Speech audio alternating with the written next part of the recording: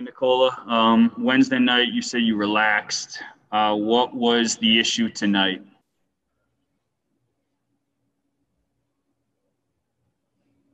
I don't know. They were a little bit more.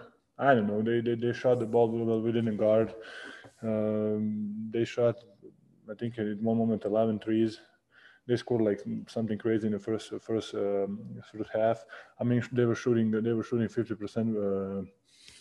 In the game, they scored 19 threes. Of course, it's not like they score every time easy, Well, every time hard. I think there was a lot of easy shots that we can kind of had a need to have a multiple effort just to contest to run the guy off. But it is what it is, We still need to stick together and to figure it out, I would go to Alexander Zigic. Nikola, evo, odlično si otvorio sezonu i posebno i prva utakmica i večeras je bilo sjajno 24 poena. Kako bi ti u svojim rečima, ali znam da uvek kažeš nisi zadovoljan da bude samo tvoja igra, nego i pobjeda i timska igra. Kako bi tvojim rečima pisao ove prve dve utakmice? Ja sam imao najgori plus minus, znači ja sam imao minus 20, tako da što se tiče toga ne znači ništa što sam imao tako dobro statistiku, pošto sam bio, kad sam ja trenuo mi smo najviše gubili, tako da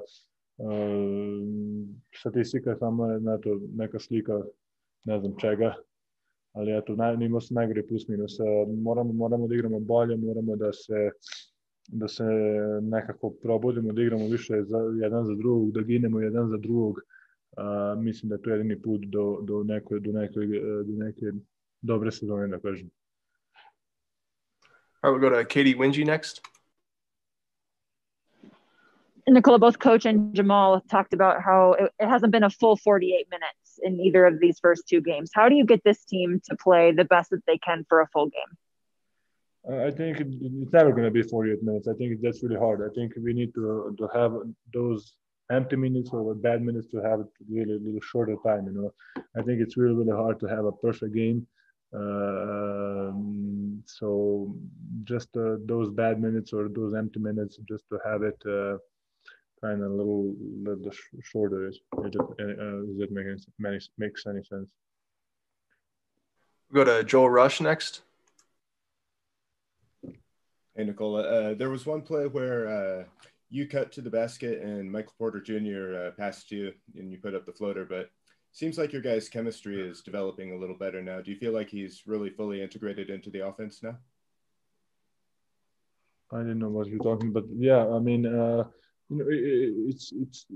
it's hard, because we are all trying to figure it out, Now Mike is playing more with us. Yeah, he played in the playoff or whatever, but we all kind of trying to figure it out because it's new. It's just one guy, but still he's a really talented guy. We need to use him more, and we need to kind of figure it out how we're gonna use it. I'll go back to Alexander Zigic.